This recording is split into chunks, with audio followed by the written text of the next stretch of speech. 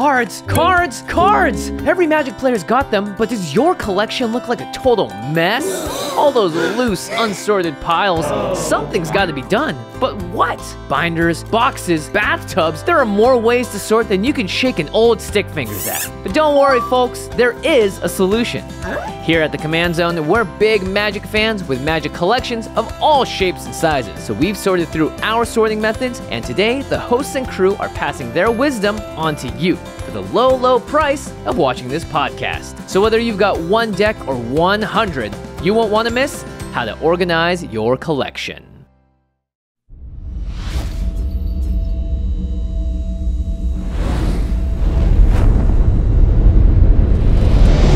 Greetings, humans. You have entered the Command Zone, your destination for all aspects of Elder Dragon Highlander. Enjoy your stay. What's up, everybody? You are watching/listening to the Command Zone podcast. I'm your host today, Jimmy Wong, and we are diving into a question that we get asked all the time on the show. If you own one deck or 50, organizing your Magic cards can be a huge pain point for many players, so we're going to break down some methodologies and speak with a bunch of our office mates here at the Command Zone about how you can organize your collection in the best way possible. There's a ton of really awesome, relevant information in this podcast, so you want to stay tuned and find out. But first, we got to talk about our sponsors, and the sponsors are extra important today because having cards to organize is a part of organizing. So make sure you check out channelfireball.com/command. That is our sponsor. You can just use that affiliate code or enter code COMMAND at checkout, and you're going to have access to all of the cards in Magic's history. Not just that, you're going to be able to buy them from local game stores from across the country. So you're going to also be supporting the businesses that need you as a customer, and you need them as a business because you're going to buy those cards anyway. So why not use channelfireball.com/command? And once you get those cards, make sure you put them into an Ultra Pro sleeve, a box, an organizer. What's that? You want to buy some organizational tools? Well, then head on over to shop.ultrapro.com/command, and you're going to find tons of products from Ultra Pro: backpacks, playmats, playmat tube holders, card holders, deck boxes, boxes of all kinds, sleeves and binders. You name it, Ultra Pro's got it. And not just that, they have versions of their equipment and products that will match your taste based on your favorite card, your favorite set, even your favorite type of land. Ultra Pro's got it. So make sure you go to shop.ultrapro.com/command. There are so many options there. Or you can also head on over to your local game store and buy Ultra Pro stuff because, you know, they're in almost every game store around the world. You're going to find something that's going to help you organize and keep your collection clean. Finally, the direct way to support the show is directly at patreon.com/commandzone.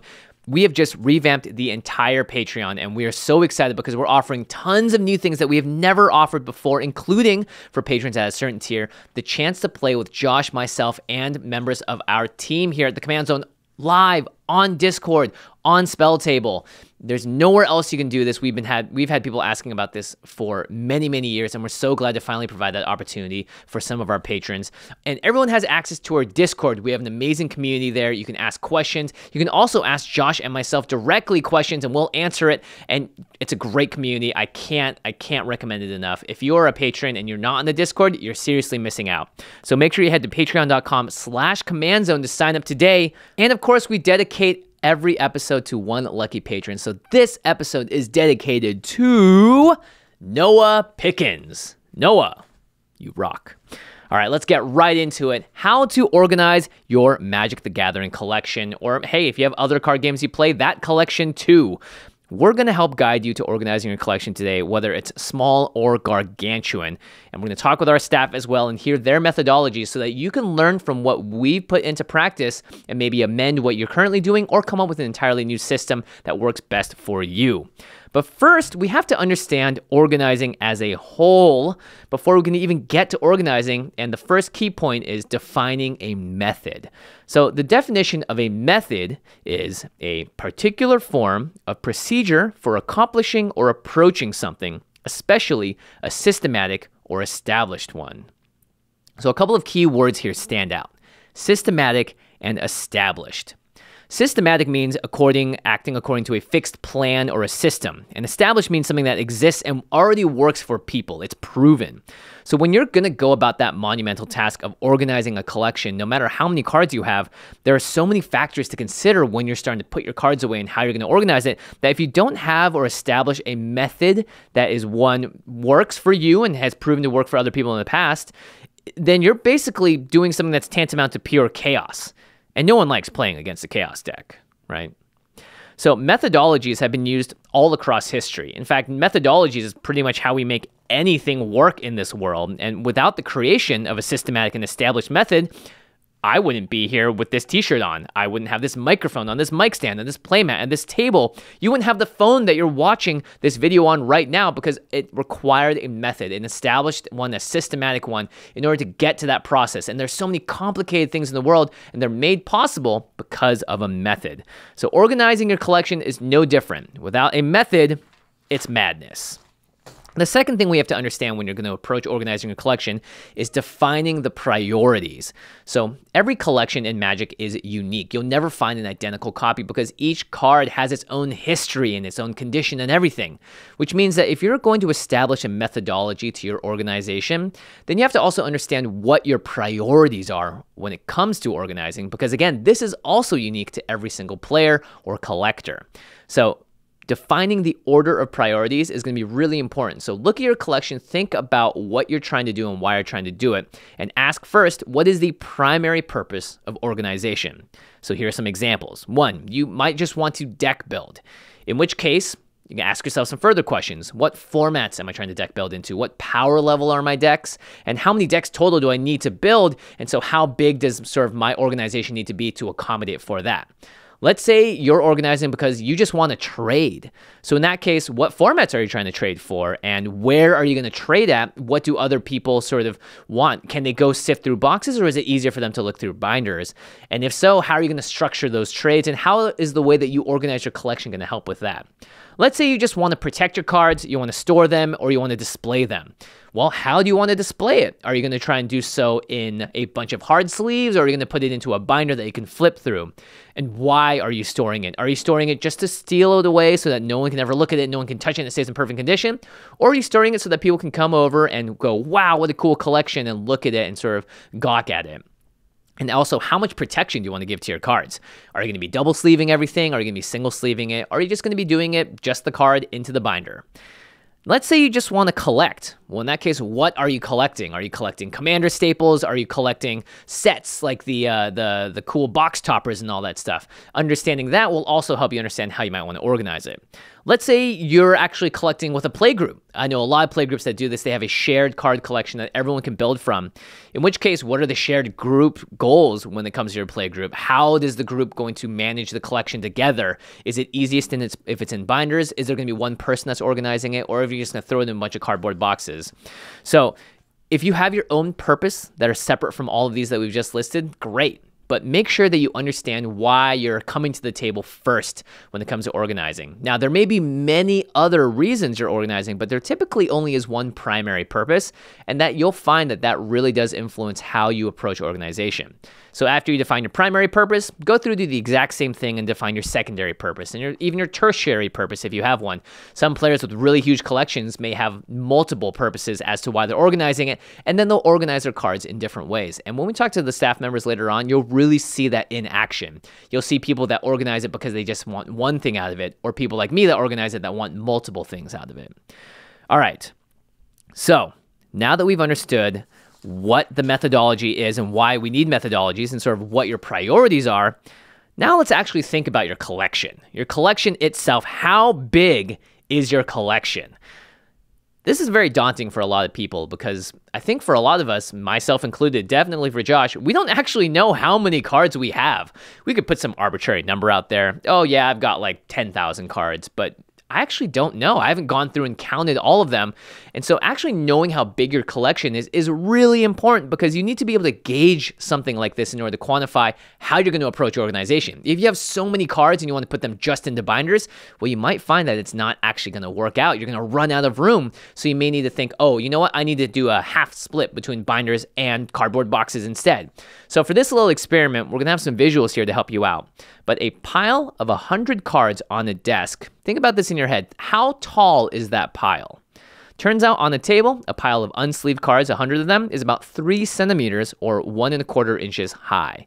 So that means a pile of 1,000 cards is going to be 10 times that, 30 centimeters or about a foot high. Now, a pile of 100 cards that's single sleeved is a bit thicker. It's actually 5.5 centimeters or 2¼ inches high.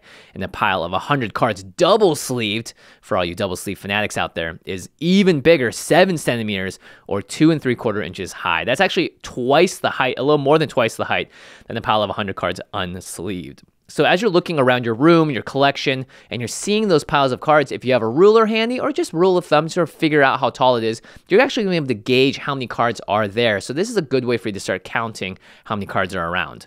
Now let's say you have a bunch of those regular 9 cards per page Ultra Pro binders. Each of those holds 360 individual cards in them. So if you think about it, now comparing the two, you might have 3 piles of 100 cards, about 300 cards. All of those cards can fit into a single Ultra Pro binder. And that actually, to me, was really surprising, because I would think a pile of those cards, that would take multiple binders to fill. But now that we know those numbers, 360 cards in that binder, it can make a little more sense about, oh, I get it. If I only have 5 of those piles, I can definitely fit it into Ultra Pro binders. If I have way more than that, maybe I need to think of other ways of organizing and sorting stuff out. Now, theoretically, you could put 3 full Commander decks in a single Ultra Pro binder and still have 60 cards left over. So 3 full Commander decks and a standard deck, no sideboard, can all fit into one of those binders. You can also conceivably put multiple cards into the pages of the binders, and I've seen plenty of people that do this. I do this myself. If you have duplicates, alternate versions, just slide it in behind. It's going to make the binder thicker, but theoretically, you could get over 700 cards into a single Ultra Pro binder if you don't mind putting some cards behind each other, or if you have multiple play sets, multiple versions of cards. Now, looking at something like a deck box. Deck boxes are a bit bulkier and typically not great for storing, but just for reference, our Game Nights deck box can hold 2 double-sleeved 100-card decks on both sides and 1 60-card regular deck in that middle chamber, or a bunch of tokens.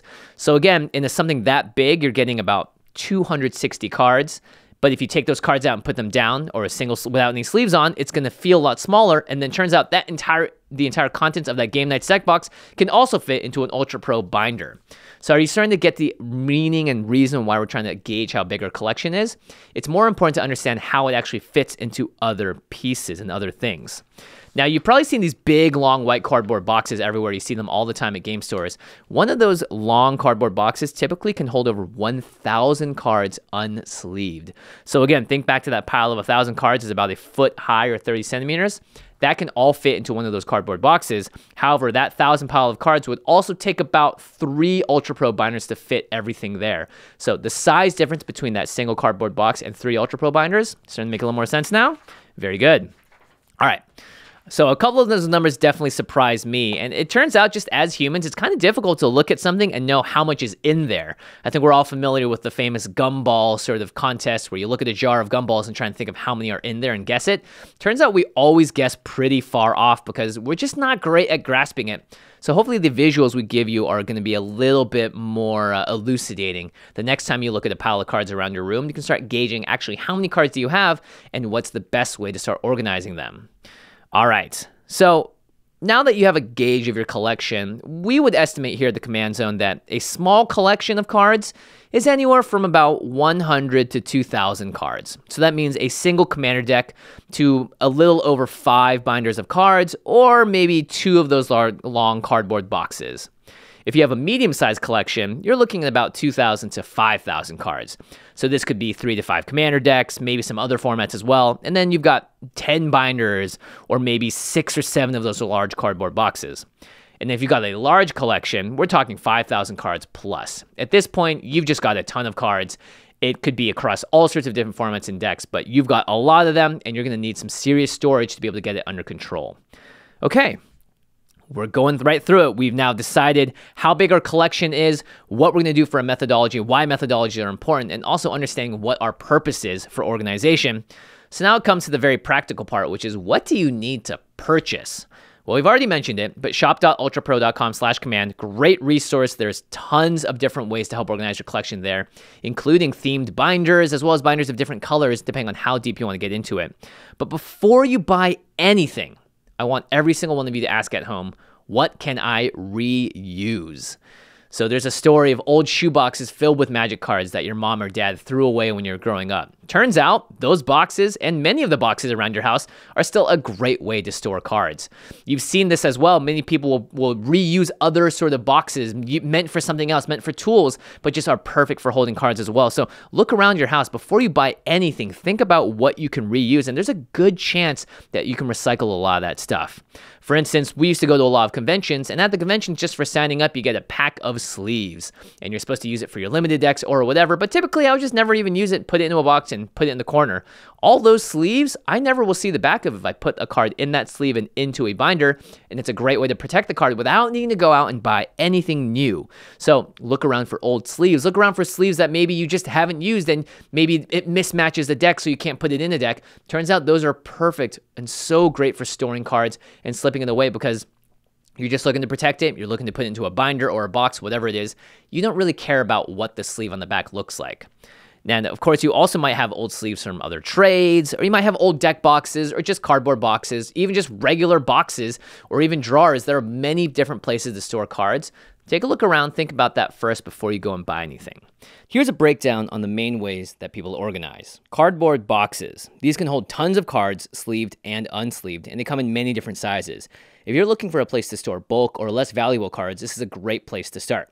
They do get pretty heavy though when you load them up, so be careful moving them around. Binders. There are binders of all shapes and sizes and colors. Some binders are completely self-contained. You can't add or remove any of the pages, and they're easy to open and flip through. Some binders have removable pages that you can buy separately and as a result are easier to organize without having to take out a ton of cards and shift them around if you have new things to put in. And finally, other containers. Plenty of players reuse the boxes that you get from magic bundles or find other interesting solutions to hold decks and extra cards. There are so many options out there, and we're going to talk a lot more about this with our office mates so that you can get an idea of why they store cards in different ways in different places, and hopefully that can help you also get an idea around what you're trying to do.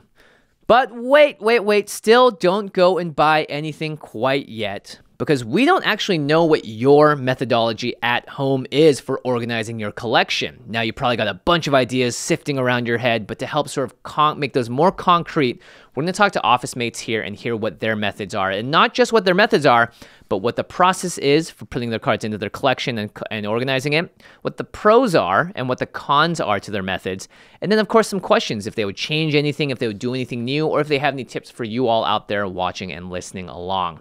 So hopefully by the end of it, once you have all these sort of opinions sifting around and ideas, you're going to be able to tell yourself, okay, cool, based on what I heard, I know exactly what I want to do. So we're going to talk to those people in just a moment, but first, let's take a break and hear from our mid-roll sponsors.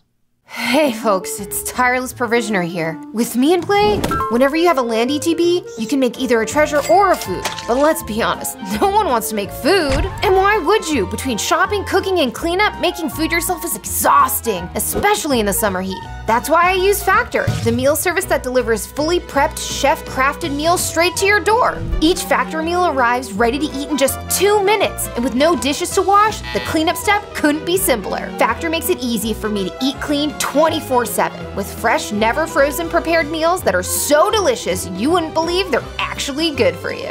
I could never get tired of eating their shredded chicken taco bowl, and not just because I'm tireless, it's because it's good. Factor offers 30 options each week, including vegan, keto, and low-calorie meals, and I can make changes to my plan whenever I want. Now that Factor is handling the food, I'm free to make some treasure.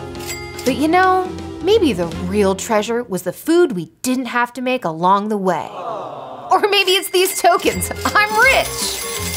Head to go.factor75.com/command120 and use code command120 for $120 off. That's code command120 at go.factor75.com/command120 for $120 off. You know, Josh, having a baby has maybe really changed the way I think about the future. Oh, I can imagine. Like, is he going to play aggro or control or maybe combo? Aggro. I mean, come on. Okay, yeah, that makes sense. What I actually meant, though, is having a little guy rely on me means that I have to make sure that he's safe and taken care of. And that's why I've been comparing life insurance quotes on Policy Genius. If you have anyone relying on you, a child, an aging parent, a romantic partner, it's important to have life insurance, even if they're a stacks player.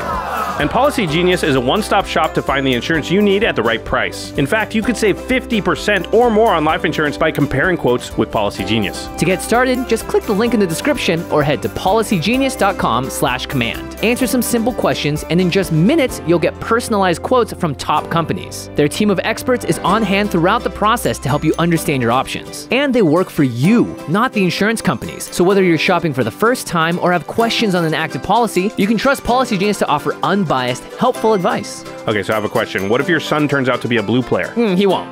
I mean, it'd be fine, but he won't.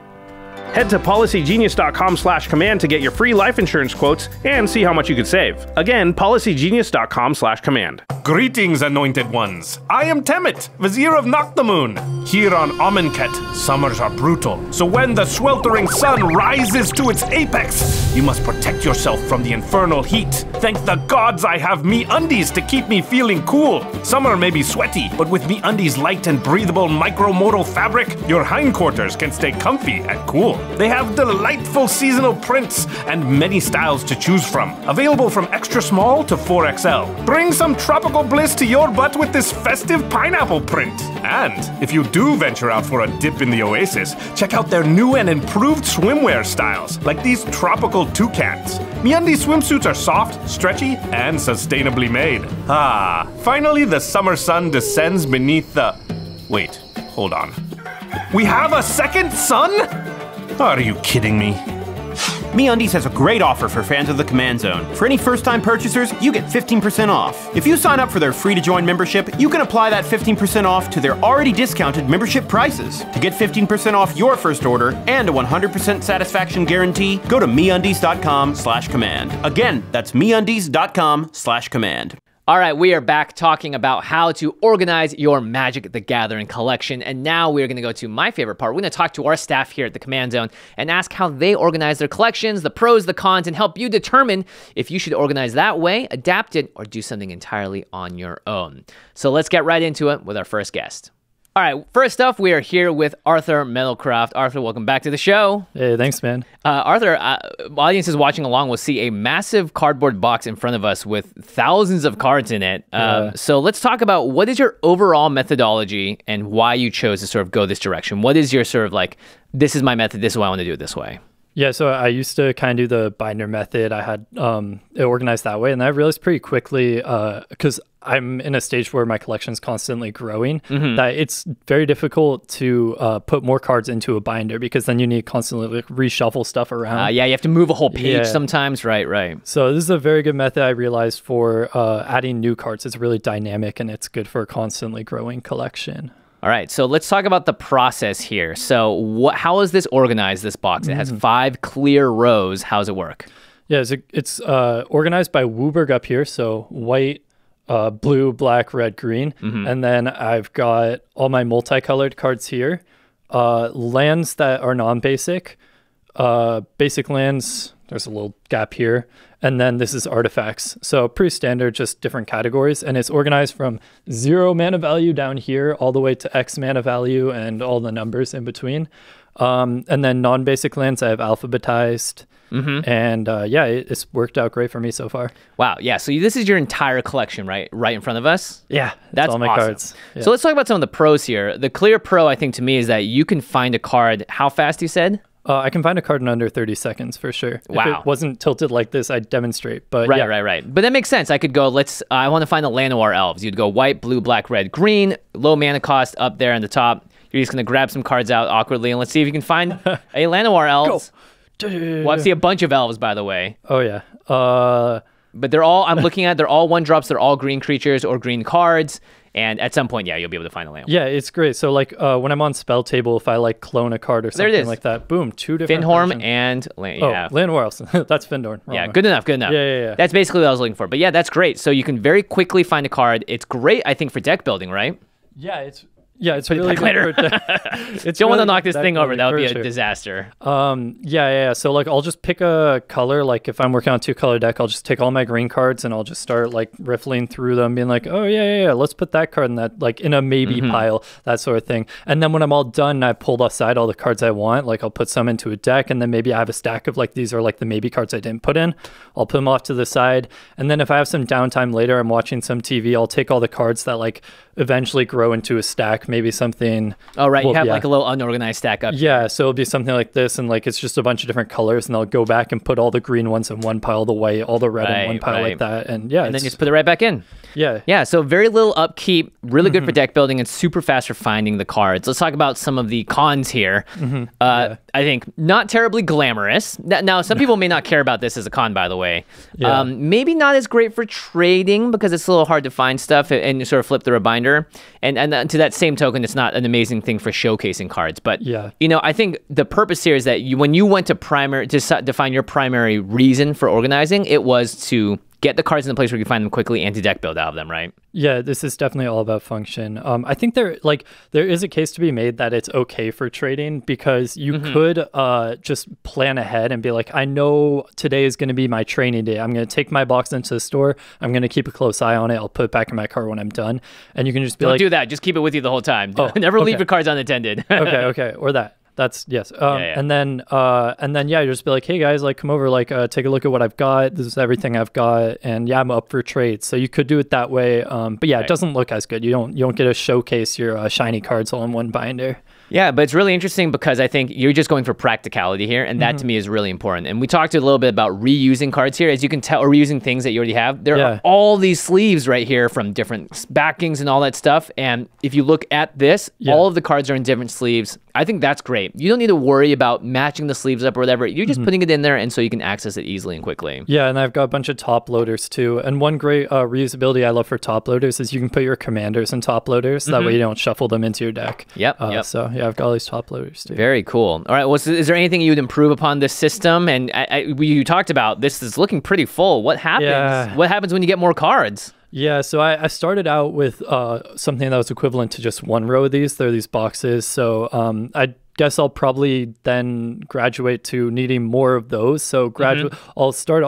I started out with just one row, and then now I'll probably add on a sixth row, and maybe I'll take whatever looks like the biggest, like make it be my multicolored, and I'll put that into its own box, which will then free up more space here to distribute and make the rows a little bit bigger. Well, that's another pro. Yeah. It seems like it's really easy to upgrade based on you don't need to buy 20 new binders and match the sleeves. You just need another box like this, and you can just expand in the same pattern and all that. That's what I'm hoping. We'll find out soon from the looks of it. Yeah, we will find out soon. I love this. I think this is a great method for a lot of people to look at and go, hey, this is really practical and works really well. And it seems like it works great for you. Yeah. So on the flip side, if you're starting out and this looks really daunting, like way too many cards, just get one box or two boxes that are about this big and see if your collection fits in that. And then maybe over time you can end up with something like this. But yeah, it's great. I love it. I encourage people to give it a try if it's up their alley. I mean, you'll hear a bunch of other great ones too. So I mean, what I really like the most is that your collection is all in here, and this is just the box. If you go to my house and you look at all the binders I have, it takes up an entire bookshelf. So this is a really space efficient way as well to organize, and you found a way to make it so that you can find cards when you need them. Yeah. Well, thanks for having me on, Jimmy. Anytime. Great to see your collection in all one place, Arthur. Yeah. All right, let's move on to our next guest. All right, we're here with Ashlyn Rose. Ashlyn, welcome to the show. Thank you, Jimmy. Happy to be here. Always happy to have you. Let's talk about your overall methodology. Why did you organize a collection, or what was the main reason that you need to organize your collection and the way you did it? Totally. So I have a huge collection. I've been playing since, 2011 or something. Right. And so I have a lot of cards that I've accumulated over time. I also play multiple formats. Oh, okay. You're the first person, and I think the only person we're talking to that plays not just Commander, but into other formats. Yeah, I play a lot of Modern, looking at Pioneer, as long as other things. And so my system is made so that it can be useful across all formats. Oh, okay. Because we need to find cards quickly for building different types of decks. Right. And we have multiples. We usually have 4 of every card, at least the rares. Because of the standard formats. Because of standard formats. Yeah. Okay, so let's talk about your process then. How are they split up when you're taking a look at your collection? Yeah, so we have mythics and rares. They're going to be in binders typically that are sorted by color and set. Okay. just so they're easy to find. And then if you want to grab like trades and stuff for like an event, it's a lot more accessible. Right. And you do buy set because, again, of Pioneer, Standard, and all those other formats that have legalities. And I don't know about you, but for me, especially when it comes to cards, if I'm trying to find it, the first couple things I'm going to try to decipher are what color is it, what's its name, and what set was it in. Right. So that just makes it easier for me. Also, we do uncommons and commons. They go into just the white cardboard boxes. And then we have a ton of those white cardboard boxes that then, like kind of Minecraft style, you put a bunch of them together into a bigger cardboard box and it makes like a brick of I think that's what Damon actually has that we'll talk to in a bit here. Okay, great. And then lands are the last thing that are separated. And I only keep the full art lands just because I like the art and I think it's really pretty and I like having those ones specifically in my deck. The rest of them we usually like either give to LGSs or we've donated some here for like draft nights. Right. These are basic lands we're talking about. Yes, basic lands. Yeah, non-basics are sorted similarly, I'm assuming. They are mixed in with like the rare mythic lands and rare lands go with that binder and all that. So you mentioned something about this, but you don't actually sort by mana value. Is there a reason that you don't do that? Yeah, so couple of reasons. One, because it's multiple formats, we have 4 of every card. If it's by mana value, those can get mixed in. Instead, alphabetically just makes it a lot cleaner. So you can find it much easier knowing the name of it and just sorting and find it there. Yeah, exactly. And plus, so with mana value, I'm going to remember a card's name more than I'm going to remember the mana value. Like, what is Biorhythm's mana value? Oh, geez. I don't know. It's big, though. But you know it starts with the B. Yeah, I do know it starts with the B. Yeah. I think once it gets past 6, I'm like, I don't know. It's 10 mana, 30 mana. And then there's the X's thrown in here, and they're like, I don't know what to do with that. Right. What's X green and X green? Do those go in the same place? Or is 1 2 and 1 3? Yes. Yeah, that makes a lot of sense. Okay, so the pros, I mean, obviously, the binder system, it allows you to go through multiple formats and know what's legal, know what to pull. Right. Really good for brewing, I think, right? Yes. Oh, so good. Because you can kind of just like thumb through different things, especially with your rare binder, and be like, I do want to make a commander out of this. Right. Or, I have a modern deck this would be great in. Yeah, and of course, good for trading, like you said, and showcasing. I love it. And we'll show some pictures, of course, of how it's set up, and you can just look through, and it looks nice and it's pleasing to look at. So do you have any cons? Do you think that there's anything that sort of hurts a little bit? Like, have you ever run out of space in a binder? Binders, it is possible to run out of space, and I've definitely like grabbed a cardboard box for some. As long as you're labeling things, you're kind of in the clear, but it can get it's a lot to sort through, especially if you're someone who's going to like pre-releases and all those events and getting a lot of cards at once. You have to dedicate time to sit there and sort them. I see. Which is the only downside I can really see. When you get the cards in, you ingest it, right? It just takes a lot of time to, this is this set, this color, this thing, and you're pulling out binders, opening them up, putting it in, all that stuff, right? Okay, but I really like this. You know, when it comes to anything that you think you might improve upon in the future or dealing with any of the downsides, have you had any thoughts about what you might do to change things up? If not, it's a perfect system. Yeah, I mean, it's pretty perfect. No, maybe like someday transferring from cardboard to something nicer looking. Oh, okay. Like aesthetic upgrade. That's a really interesting point. You know, I've seen people put things in like metal lunch tins and stuff, or like old metal boxes I've seen people use. But you're right, cardboard is a little flimsy, and should you ever get flooded or water damage, it will leak through because it's not made, it's made of paper, basically. Yeah, it'd be a soggy pile. It'd be a very soggy pile, yeah. No one wants that. Definitely keep your cards above ground level as another thing we'd recommend to everyone. But yeah, that's interesting. I think that could be a great spot to upgrade. How do you move from the cardboard system to something a little more sturdy? Right. I've seen people do like wooden drawer sets and all sorts of fancy things. Yeah, that's really cool.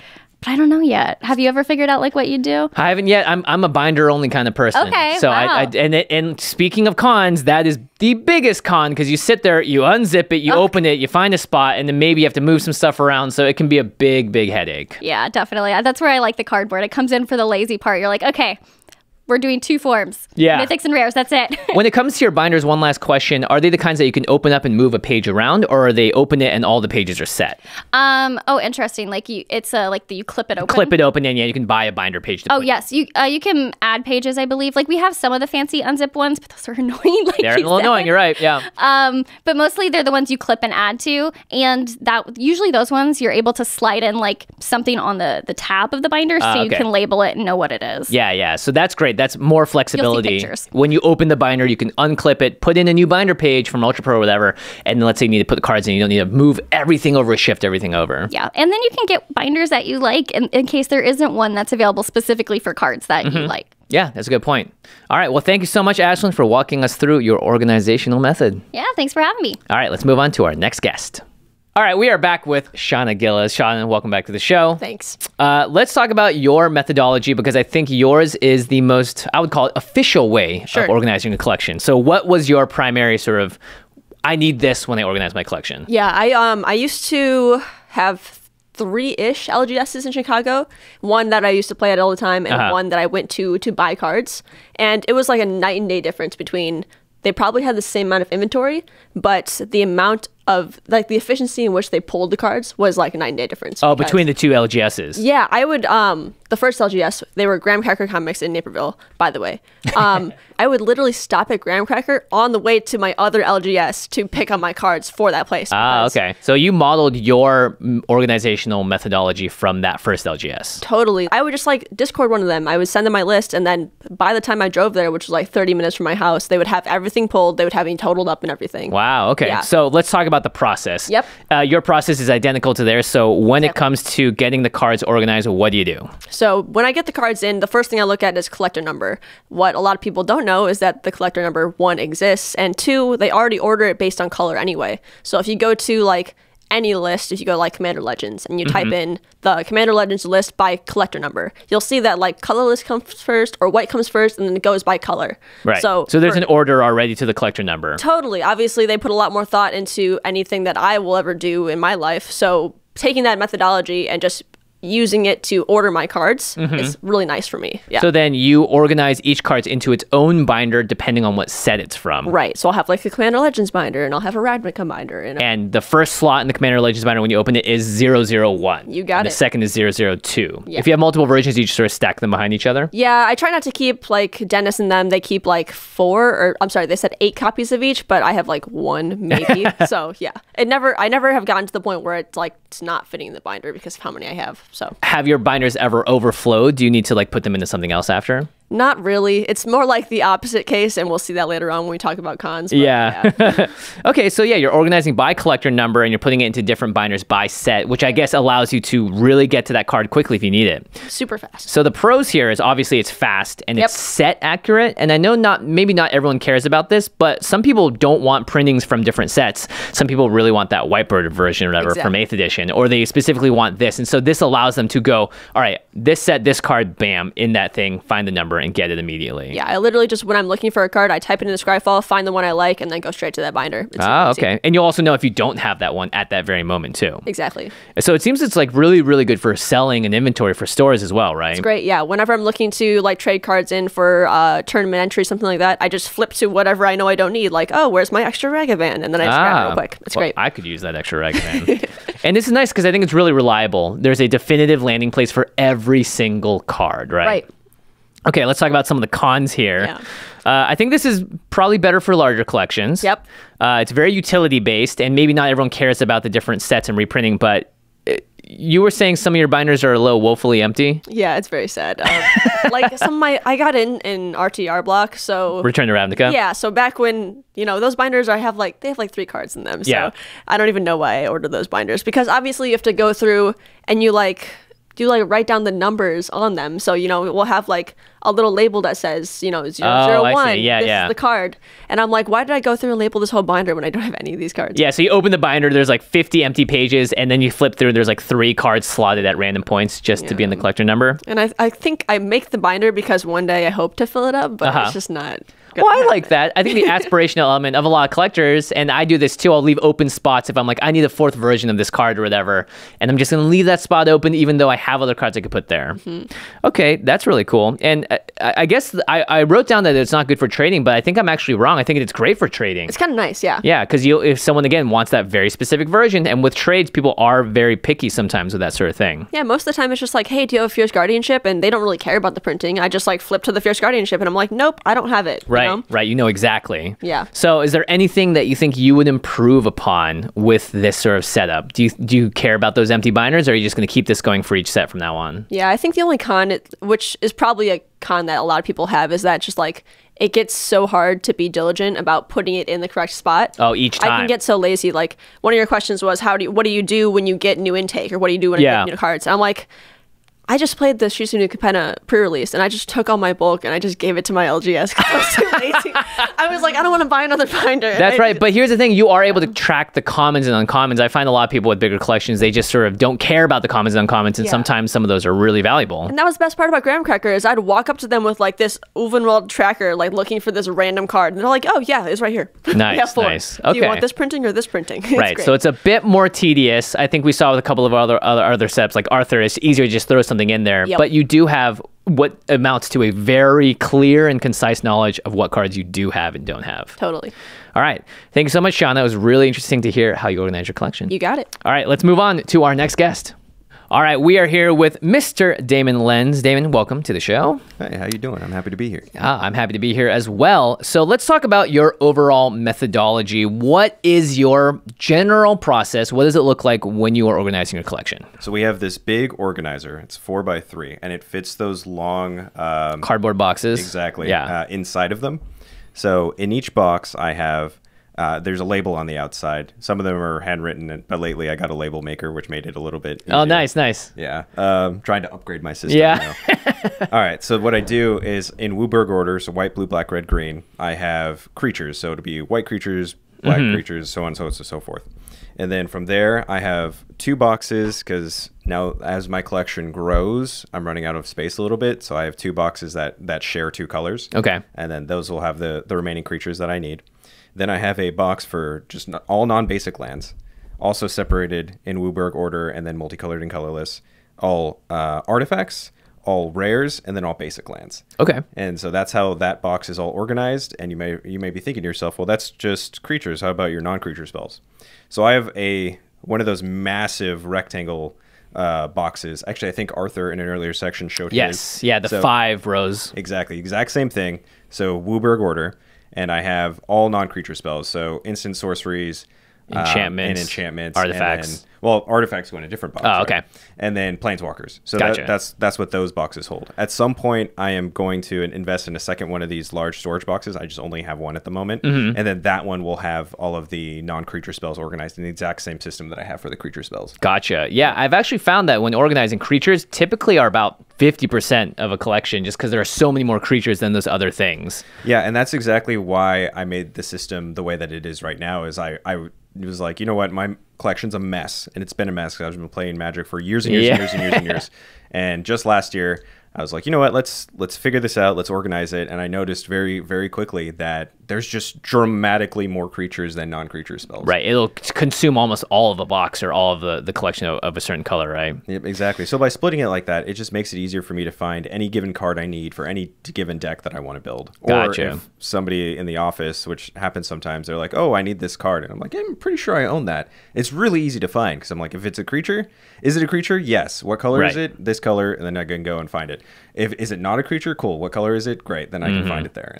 Yeah, and you also told me something really interesting. You're simultaneously, slowly, but doing it, entering your entire collection into an app on your phone, right? That's right. It's this app called ManaBox. My best friend turned me onto it because it's what he uses. And basically, now what I'm doing is I'm going through my collection and adding everything onto this app. And so I'm about a third of the way there. But once that is done, I won't even have to wonder, oh, do I own this card? I can just look it up. And if I don't own it, I know I can go out and purchase it. If I do own it, then I'm like, great, now I can go look for it. So and you don't need to repurchase it. Yeah. Exactly. So, and it saves me that little bit of time where it's like, I don't know if I own this card. I know where I could go find it, but I don't want to do that. I can just put it into the app. Exactly. It makes life just dramatically easier. Yeah, I think that's a huge pro, right? So I think the pros here, the creature, non-creature is streamlined, and it makes a really big difference because you can just quickly go, I need a creature versus I need a non-creature spell. And it seems like you can build pretty quickly, you can grab stuff out of there. And I think having it in an app as well lets you just add another layer of refinement onto the whole thing.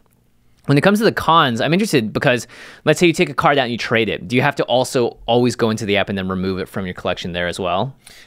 That is something that I would end up doing, yes. I will say something that I've noticed, it's a personal thing about myself, and it definitely doesn't apply to everybody, but for those of you that it does. Yeah. I just noticed over time, like, you know, there's been times in the past where I've sold part of my collection, right, or I've traded away things, and years down the line, I always regret it. I'm always like, damn, you know, I used to should have kept it. Yeah, I used to own these cards and now I don't have them anymore, and that's a really big bummer. So this system is definitely not set up in a way for me to be able to just quickly sell my collection or to quickly, you know, trade X and Y. Right, because then you have to track it again. I will say though, if you ever do offload the entire collection, you've got that text list. Exactly, which is really convenient. The other cool thing about the app is it actually tells you the monetary value as you keep adding things. Oh, cool, and it updates as the prices update as well. Yeah, so my system is definitely not set up to maximize trading or selling. It's just set up for like, I'm going to build this random deck that a new precon comes out. I'm like, wow, I really want to build that. I'll make my list online, and then I can go through that list and pull out every card that I have, and then just buy the remaining cards. Very nice. Yeah, so I think the pattern we've seen with most everyone is that deck building is a high priority, and so being able to get to that process for everyone. For Arthur, it was all just one color and one thing. For you, it's separating the creatures and non-creatures, which is similar to what I do. Yeah. So that's cool though. It seems like it's very optimized, and the most important part I think of these box collections is that it's so small. You can just put it in a corner and it's a box. It's not like 80 binders or whatever else that I have. Yeah, that was something, I've moved a lot the last couple of years with the military and stuff. And I'm like, I really need to find a way to make this much more convenient for me, where I don't have just these massive boxes that I'm hauling around from place to place. And getting it all condensed into a single area makes that dramatically easier. Yeah, I like that a lot. That makes perfect sense, especially with you moving and all that stuff. So now that you're sort of reaching the end of this box, you're looking like you're expanding, is there anything you'd improve upon? I think the label maker is a great start, by the way. It's easier to read from a distance, and you know exactly what's where. Yeah, so the label maker definitely. When I bought this box, the big box that I showed you guys, I only bought one because I was like, I don't know if this is really going to work out for me. Right. This is kind of a test. It is definitely something I'm investing in more of these. I'll probably end up with about 3. 2 of them will be full. 1 of them will be partial. That will make life a lot easier. And then the other part that I'm sort of trying to figure out a solution for is anytime I get new cards, they go into like this unsorted box. And then from there, I then condense and sort them. If I can figure out how to streamline that process, that would be fantastic. Yeah. What I've seen a lot of stores do is they'll have these little play mats that have CM numbers on them, or they'll have little bins and collectors that you can just put the cards into. So maybe there's something there where you take the cards out that you want, put it into something else, the way you organize it, and then transport it over. That's not a bad idea, yeah. I'll definitely look into that. So yeah, those are the big things that I'm looking to improve on. And then I will say the one nice thing sort of about trading is, like, the other day, Shauna asked me for some random off-the-wall card, and I'm like, I don't know if I have it, but I'll go look. But it was really nice because I was able to find it with just a few minutes and then, give that over to her. So, it's not too bad, but it is, something that requires a certain amount of upkeep. So it's definitely not a system for everybody, but it's something that if you invest that time early on, it pays off for you towards the end. That's a great point. Making a systematic, established thing early on that you can just put stuff into instead of always changing it or trying to update it. Precisely. Very cool. Well, thank you so much, Damon. Great to hear about your collection. Thank you for having me. Anytime. Lady Danger, the one and only. Hello. Stay dangerous. So, Lady, you're actually here to talk about something that's actually a little bit different than what we've been talking about with the other staff members. It's an important part of our organization. It's graphics and cutouts and visual accuracy and all that stuff. Yes. So what are you doing now? You just told me you were actually starting to reorganize. Yeah, so right now I'm reorganizing my collection. I have them set up in like the big 5,000 boxes like I think Damon had set up. Yeah, Damon and Arthur both have those, and so I'm switching from that to I think like 1.5 inch binders. Okay. Right now per set. Aesthetics are really important to me. I'm the kind of person where if I don't see it, it doesn't exist. So having that box in a closet, I'm like, I don't have any of those cards. So I always end up buying doubles of everything. So I have a new bookcase system that I'm putting everything in there and organize them by set and binders. Very cool. So when all the binders are lined up, they're going to look visually similar and aesthetically pleasing, right? Oh, yes. It makes me so, my brain, it makes me happy. So makes me happy too. Yeah. I found a couple resources online that you can find printouts for the side of the binders, the front of the binders. Whoa. And we'll have those links, by the way, below. And so you can kind of like look at a glance and you're like, okay, I have that set, I have that set, I have that set. I think I also might mark if I have a full set with like a little, dot or something like that on them. How about a gold star? You made it like gold star. Good job. You have every single card that you don't need. And how do you go about printing out these labels and making sure they're the right size and all that stuff too? So a lot of the templates are set up for specific size binders. So a lot of them are either 1 inch or 1.5 inches. I think some of the older sets that have like blocks in them, you want to put them in like 3-inch binders. Right. But I personally, depending on what I'm doing, so before I had in my big white box, I had the card dividers and I would just use like a simple label system, like a Dymo labeler. This is Ravnica. Yeah. This set. Yeah. And I would do it that way. And if you're going to extra fancy, sometimes I have a Cricut cutter, which is like a big machine that I can make like Illustrator files and vectors, and I can use those, and I can make certain symbols that go on the binders or on the card dividers, or sometimes even for deck boxes. I can put them on my deck boxes, so I know exactly like what's in it. Or I have a problem with my deck boxes where I don't know what's in half of them. Yeah, because like I have to open it, pull out the commander, and go, oh, okay, and I put it away, and like I'll never remember that again. There's like only I know there's a lot of colors of deck boxes, but like personally, I'm like, I only like a handful of colors of anything. So I'm like, I'm going to get the same color of everything. And then I'll just put like a label or a certain like symbol on it that I know is like Corvold or something like that. Yeah. Okay, so let's talk about the pros. Obviously, it looks great. Aesthetics, 100. Yeah, you don't good. You don't need to stress like I do when I have a Sharpie out and I'm about to write on something. I start sweating because I go, oh no, what if my handwriting isn't consistent across the 5 things that I do this on? Yeah, it would drive me. It does drive me crazy, and I have done it, and I have been there. Or I'll spell it wrong, and then I'm like, well, I just ruined this whole thing. So like, and everyone's gonna look at me and laugh because I spelled it wrong. Nobody's ever gonna see it, but I am my own worst critic. So the pros of it is it's gonna be super legible. You'll at a glance be able to look at everything and know exactly what it is or exactly where to find it. Yeah. It's less confusing than like some people, like all of my binders are by set, but some people do it by color. So maybe they have a red binder and they have all their red cards in it, and then I'm like, well, I need that red card from this set at this, and I'm like, oh, how am I gonna get it? Exactly. So I don't have to. I want to make it as clear as possible. And it, like I said, it just makes everything super easy to find. Right. Yeah. I'd say maybe the cons are pretty easy to understand. It requires extra materials. Yeah, extra time, extra materials, extra money. So it's more of like a long haul process. I'm not doing it all at the same time because my gosh, it would be so expensive. It would take a long time too. Yeah. But yeah, it's for me. Aesthetically, like I said, if it's in a closet, I will not go look for it. Right. It's too much work for me. But if it's out and I can look at it, and also I can appreciate it because I love the art of cards. And so if I can just look at it, I'm like, oh, it's so beautiful. I love all these things. And I can like pick something out and maybe just glance at the binder. And I'm like, oh, that's super inspiring. Let me go ahead and make something about that. Yeah, I like that a lot because like, especially with these more recent sets like Kamigawa with all those special art frames, it's really cool to see them together. Yes. And to see them displayed out that way. So I really do like that method of doing it by set, even if that's not what I personally do.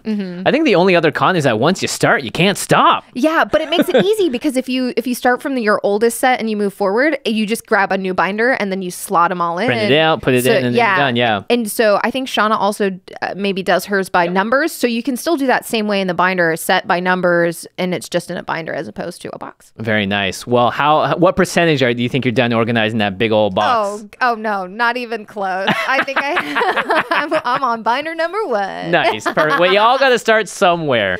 But that's great. I'm a big fan of the aesthetically pleasing, and I think that's an important thing because a lot of players out there as well probably feel the same way. I do recommend if you are sorting your cards, do it at a car, like do it on a table because I've done it on the floor, hunched over for hours, and it's miserable. So yeah. Take care of yourself, take breaks, drink water. That's a good call. Yeah, and the more space you have, the better, so that you don't just sort of start putting things together, and it gets messy real fast.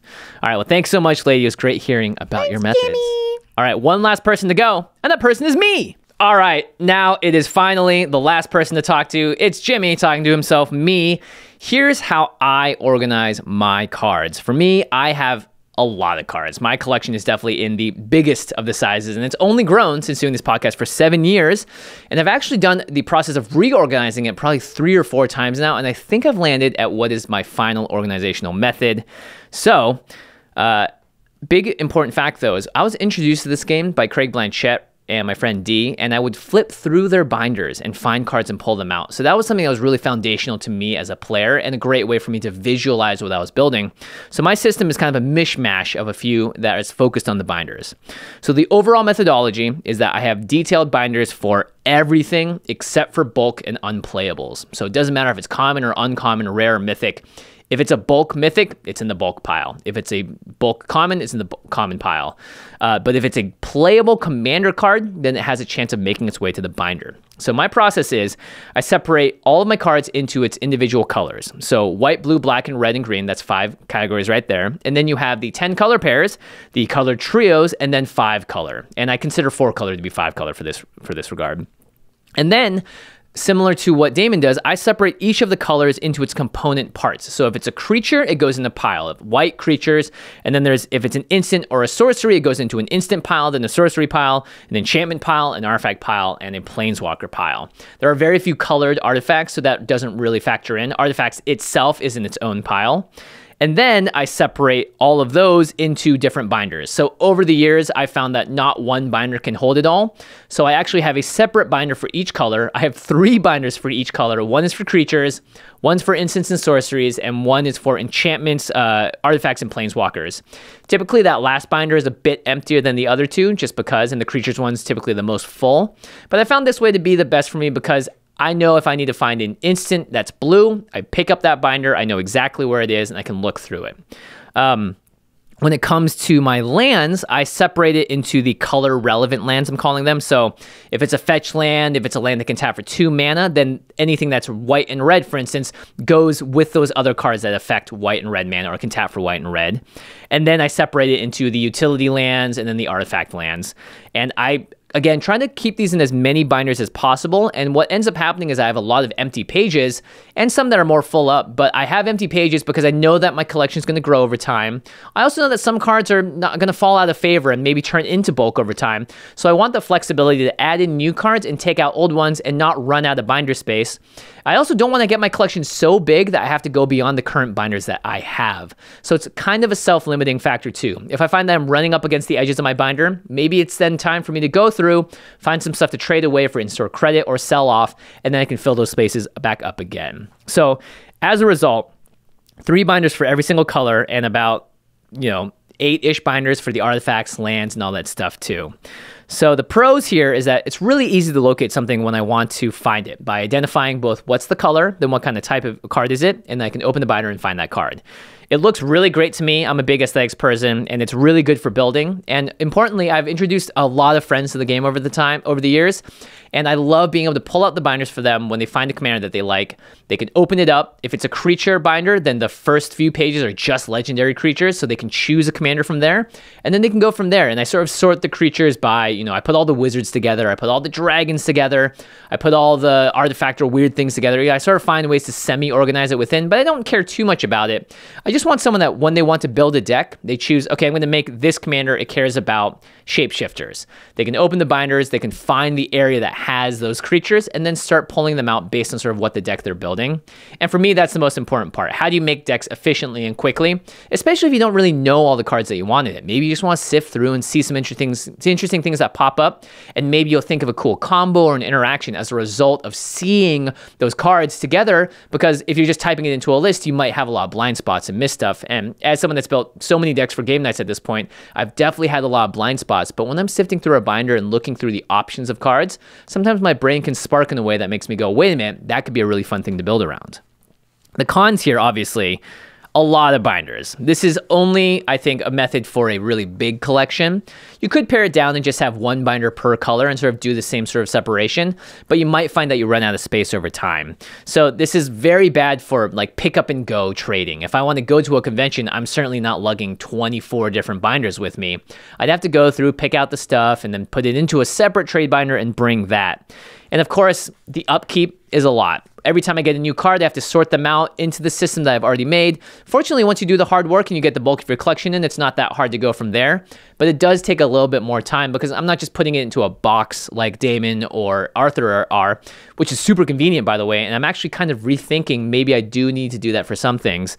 But it goes into separate binders and then, of course, takes up a lot of space. The collection that I have might be able to fit into 2 of those big 5,000 card boxes, but right now it's spread into what almost takes up, a bookcase and an entire side of a bookcase. So that's something that I think now that I have it set and built, I know exactly how big it is. I don't need to expand it any further. That is the comforting part to me because I know I don't need to keep going with stuff. I don't need to keep adding binders on unless I'm doing something very specific. So those are the cons there for sure. But, this is me after 7-8 years of just constantly thinking, changing things, renovating things, moving stuff around until I finally get the setup that I like. But most importantly, it seems that most of the people we talked to today, and maybe you watching and listening along at home too, care about building decks and brewing decks more than anything else. And it seems like the way that you can create a system that you understand, that then you can find the cards quickly, is the best, because you don't necessarily need to explain it to other people, because they're not the ones that are going to go looking through your collection for something. You are. So as long as you have that innate understanding, I think you're in a great place. So go forth and organize. Today on the episode of this podcast, we have understood the need for a solid methodology when organizing. We've understood our own priorities when it comes to our organization. We've understood the size of our own collections and what actually we need to get when it comes to organizing. And we finally understood the types of storage that are available that we will need to use when we want to organize everything. And of course, you heard from multiple Command Zone staffers as to their specific methods and systems. So what are you waiting for? You now have all the tools that you need to come up with your own method that fits you, that makes you happy, and that makes you satisfied for organizing and getting your collection under control. And you know what?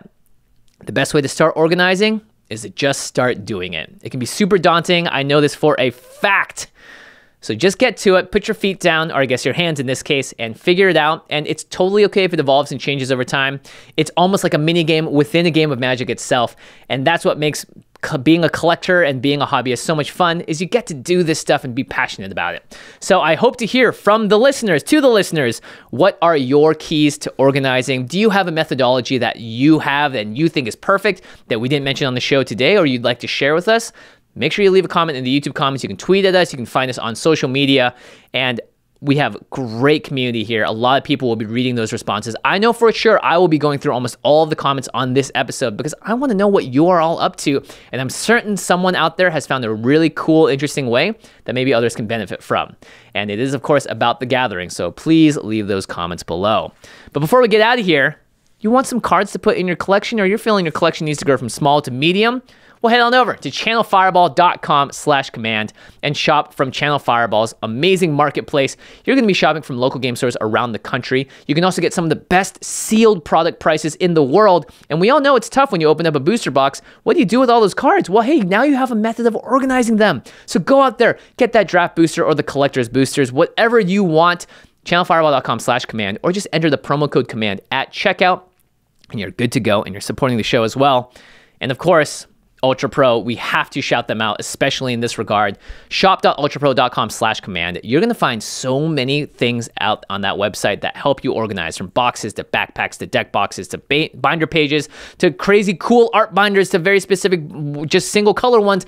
Everything is there. Ultra Pro is your hookup when it comes to organizing and keeping your collection clean and succinct. So make sure you go to shop.ultrapro.com/command and start upgrading the way that you organize your collection today. Or hey, just hop on over to your local game store. They're going to have all that same stuff as well, and go for it. And also, I might mention that shop.ultrapro.com/command often has great deals on older products. So if you're looking just to get some binders to just start organizing, you don't even care what it looks like, that's the place to go. You're going to find tons of stuff there, and some at a really great price. All right, everyone, thanks so much for watching and listening today. Big thanks to everyone here at the Command Zone, especially those that appeared on the episode today. But in total, we have Damon Lenz, Shauna Gillis, Arthur Meadowcroft, Ashlyn Rose, Lady Danger, Manson Lung, Craig Blanchett, Josh Murphy, Jake Boss, Patrick Nan, Jordan Pridgeon, Sam Waldo, Grav Galati, Truck Tie, Jamie Block, Mitch Trafford, and Evan Limburger. Big thanks, as always, to Jeffrey Palmer, who does some of our living card animations. You can find him at Living Cards MTG. And I can't wait to hear how you organize your collection. So get in those comments, tell me, and I'll be reading them, and I'll be replying, maybe. We'll see you all next time, everyone. Thanks so much for watching. Peace.